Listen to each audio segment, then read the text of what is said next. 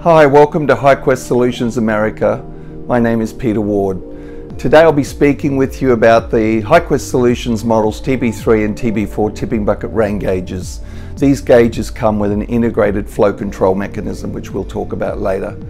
The models TB3 and TB4 are the standard around the world for many local, state and federal agencies.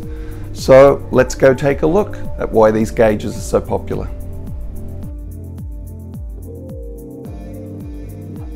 Hi, welcome back. First thing I wanted to talk about with the TB3 and 4 is the construction.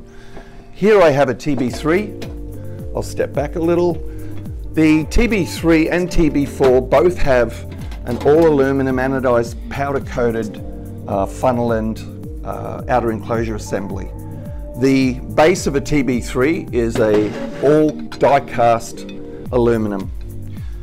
The only difference, all the other features remain the same of both gauges. The only difference is the TB4 is constructed, the base is constructed from a UV stabilized ABS.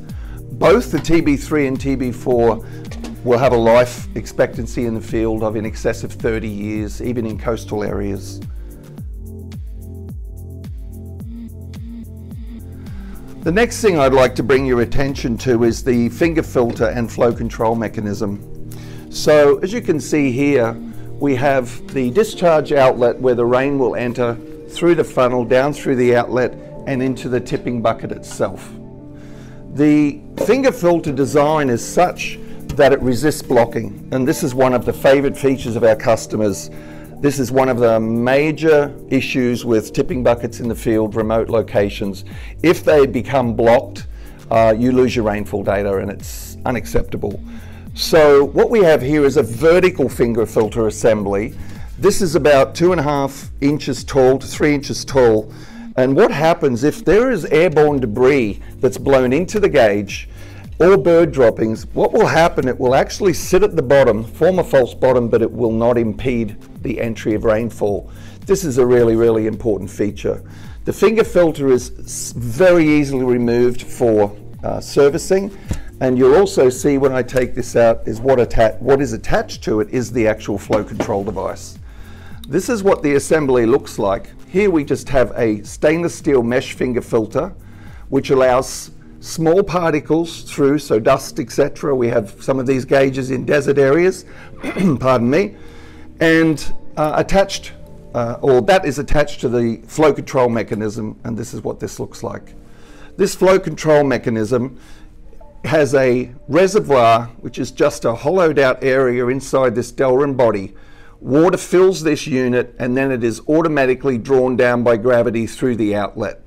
This happens at a consistent rate. So the water always exits from this flow control mechanism at the same rate. So this is really the critical point. I won't take this apart and go through the whole thing, but it's just simply a mechanism that will fill and then automatically drain. There's no moving parts. What this means is that if we can control the flow rate from this device, is that then we can correct the intensity errors that all tipping bucket rain gauges suffer from at higher intensities. WMO has stated this in many reports, as have others, that standard tipping bucket rain gauges notoriously underreport. The reason for that is simply that as a bucket is filling from the nozzle down into the bucket and the bucket is moving through an arc, additional water is still coming in here until the bucket passes the central point. So rather than go into an exceptional amount of detail, all this basically means that low rates, it's not that critical, but at higher rates, and particularly now where we have so many cloud bursts and high intensity storm events around the world, as that intensity goes up, without a correction, the rainfall data will be significantly impacted by the underreporting of the gauge.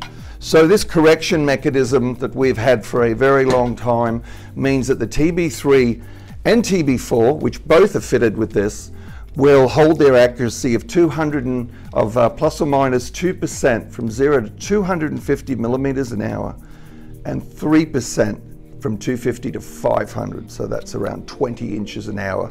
So that's an extremely high accuracy for these intense rainfall events. Matter of fact, the TB4 holds the US record for the largest amount of rainfall measured and collected in the United States since records began. It's a nice achievement for our gauge. TB4, I won't go into too much. The TB4 has exactly the same outer enclosure, finger filter, siphon assembly as the TB4, only difference being the construction of the base material. So now I'd like to move on to talk briefly about the bucket material. This is our new bucket. We have had several different types of material over the years. This is our latest. It's been out for about 2 years now.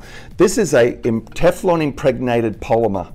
The reason that this is an exceptional addition to our gauges is that it's a very slippery material. Dust, water drops find it very difficult to adhere to it. Therefore, there's less residue in the bucket tips. So this has been a really nice addition which we've added in the last 2 years. The next thing is the pivots that this bucket tips on. These are a sapphire, a compressed sapphire material, and this sapphire material sits inside of the rain gauge on either side, and the pivots actually sit inside the sapphire bearings or pivots. There is a slight amount of play, but this sapphire material is so hard that it basically will never wear out. The gauges, this sapphire pivots also give it incredibly stable calibration for long terms. We have customers that will check these after many years and find that they're basically, if you clean them, they're still in calibration.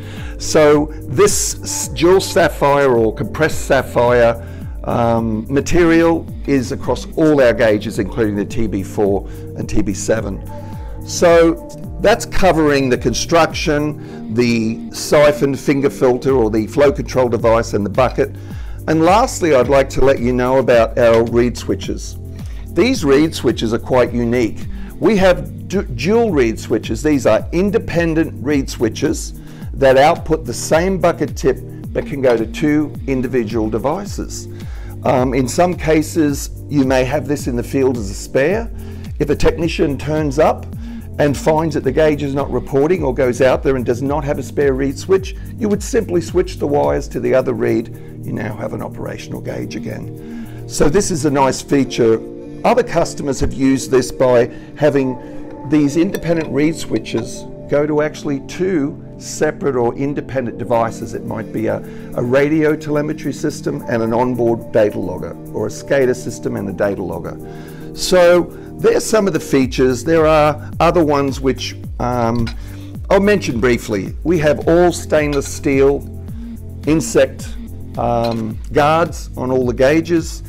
We have dual outlets at the bottom of all our gauges to collect water for weight or volumetric checks. But predominantly the features that most customers find